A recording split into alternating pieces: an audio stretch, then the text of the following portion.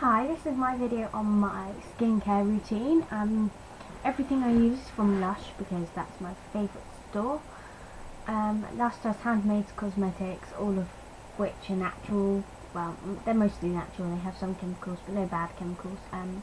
They don't test on any animals or anything, which is always a good thing. And they run campaigns against some things like the Canadian tar sands. No offense, Canada, I love you, yay. Yeah, so this is my skincare routine. Okay, so the first thing I start with is a fresh face mask. They only last for a month and you have to keep them in the fridge, but they're fresh with no preservatives, so it's never really a bad thing. They're 5.25 for 75 grams, which is a pot about this big. Yeah, if you can see that. So you might think that's kind of expensive, but it's not when you think about it in the long run, and they actually do work if you get the right one for your skin. Anyway, yeah, so at the moment I'm using Catastrophe cosmetic, but I don't really find it's working. It's meant to reduce inflammation, which I don't find it does, but a lot of people love it, so I'm sure I am probably just one of the people whose skin type doesn't suit it. But the one I found, which I've tried before, that I really did work, is called Cupcake. It's like a chocolate mint one, so it smells yummy, and it says it's for teenage and oily, spotty skin, so that's pretty much me. The next one I want to try is Otifix, purely for the smell, because it smells like porridge. It's yummy, but yeah. I use a face mask every other day on areas where I tend to get spots, so generally everywhere. Yeah, so the next thing I use, which I actually have with me, is a toner tab. The man in the store was really nice, and he gave me, they didn't know this by the way, and he gave me this free and some samples of things and some toners and stuff, because I'm a regular, and I said I was a little down about my skin, so he gave me lots of these, and he said next week he'll help me find a face mask, so that's nice. Anyway, yeah, so he gave me one of these, which is the tea tree one. These are 75p, there's 3, vitamin C, vitamin E and tea tree. There's also another one which is called Tokens to the Forest Gods or something, which is 99p, so this is the tea tree one, which he said is good for spots, so he gave me this free, so I thought, hey. And what you do is you put this in a bowl of hot water, not boiling, because otherwise you'll steam your face off. Yeah, that doesn't really make sense. What I mean is the steam will hurt you. Yeah, so you put it in a bowl of hot water, it will fizz. As it's fizzing, you put your head over the hot water with a towel on top, so it's like a facial kind of, but for steam, and it gets rid of all your blackheads, all the dirt and stuff, and you keep your head over it. I can only do it for about 5 minutes because I get so bored. It's really boring. But if you can do it for longer, then great, do it for longer, but you know, and this cleanses your pores, so it's really good for getting the dirt out and things. Okay, so that's that. The next thing I use is a solid cleanser. They do 4 of these in tubs this big. This is Angels on Bare Skin, and this is the first one he used. He said this is for all types of skin, so I thought I'll try this one first. But I do like it, but it hasn't been doing much. In all honesty, it like it's good, but it's not great. Yeah, I don't think it suits my skin. I think this is more for people who don't get spots, and only the odd spot. Whereas I always have spots, like I take medication for it, so I don't think this really suits my skin. But anyway, yeah, this is called Angels on Bare Skin, and this is 100 gram.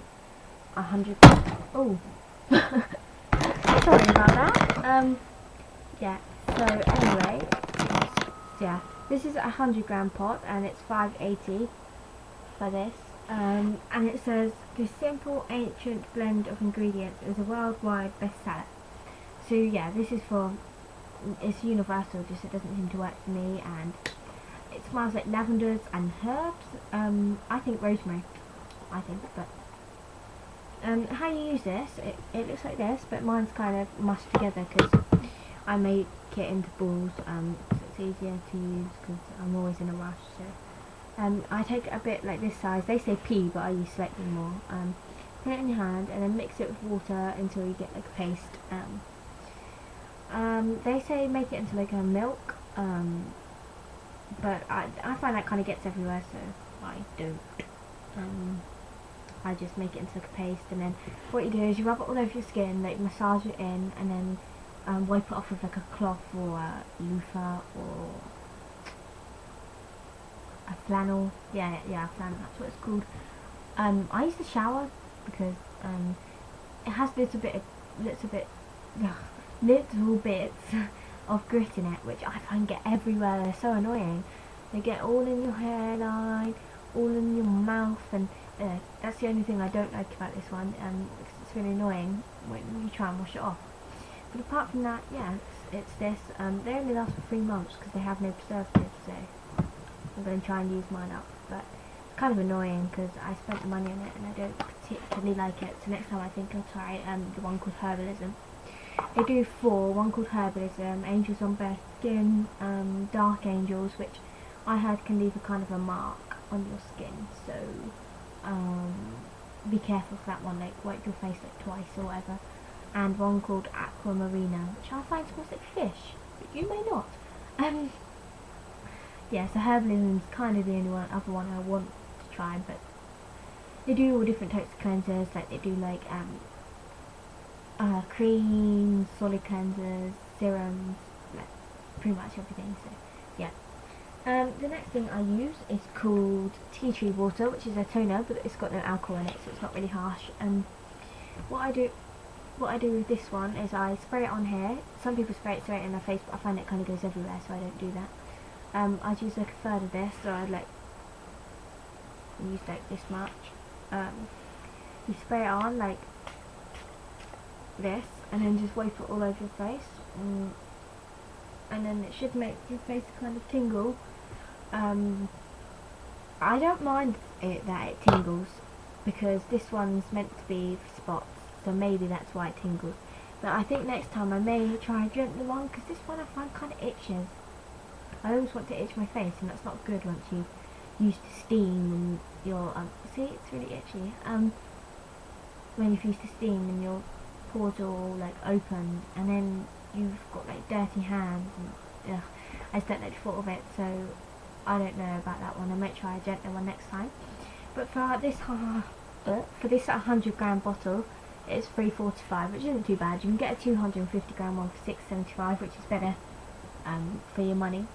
Like if you're gonna continuously buy this, but I wanted to try it, so he was going to give me a free one of these, but I had it already, so he didn't, which I'm kind of bummed about, because I probably would have used it again, but whatever. Anyway, yeah, so this is apparently it gets rid of dirt, tightens your pores, looking at the website here, and yeah, so it's all good. Okay, so the next thing I use is because he like personally recommended some like products and samples and things, oh, that sun is bright. He gave me a sample of this, which is called Vanishing cream. He said this is the best one for young people, because young people have like me, quite like young skin, you don't really need moisturiser, but he said this one's good, and it says low fat moisturiser, light easily absorbed cream with only 11% oils, helps acne prone oily skin and T-zone problems, gets rid of the old zit. Maybe that's why he gave it to me. Yeah, so it's only 11% oils. I can't really say if it's any good because I haven't been using it. I didn't know it's good for spots. I thought it would bring out the spots more, so yeah, I can do a review of this if I decide to buy it up. For a 45 gram tub it's $15.95, which makes it the third expensive one, so it must be good. Oh, just dropped it. Oh well. what was I going to say? Okay, so hopefully it will help my dry skin. The smell, it doesn't really smell of anything. It's kind of just, it's not kind of just there. It's just a smell. Yeah, so that's my skincare routine. So I start with a face mask, go to a toner tab, then I use the Angels on Bare Skin cleanser, and then the toner, and then the moisturiser. So yeah, I don't use a tab every night because I just don't have that many, but maybe once I get them I will. So I'll let you know about that one. Yeah, so Lush is really good. Their products contain no bad chemicals, don't test on animals, which is always a plus, and they're fair trade. The only thing I have heard is problems with mail order, when you order online or through the phone, but don't let it put you off because they always include samples, so sometimes they miss things out, or your parcel is smashed. But you can ring mail order and they will send your stuff if they've missed anything out, and often include samples. Like I got this sample of Honey Oyster Kids. It did have honeycomb on, but for free. And look how big that is. That's huge. It's like 100 grams, so same like £3 or so. So it's really cool. Yeah, so I definitely recommend Lush. It's really good. Yeah, but I'd smell everything before you buy it, just in case you hate the smell. Like Aquamarina, I got bought for me as a gift, and I hated it, so I couldn't use it. So it's kind of a bit of a bum, but hey. Yeah, so that's my review on my skincare routine, and thanks for watching. Just comment down below if you want me to do any individual reviews of any Lush products, like a soap or whatever, and I'll do it as soon as I can. Yeah, thanks for watching.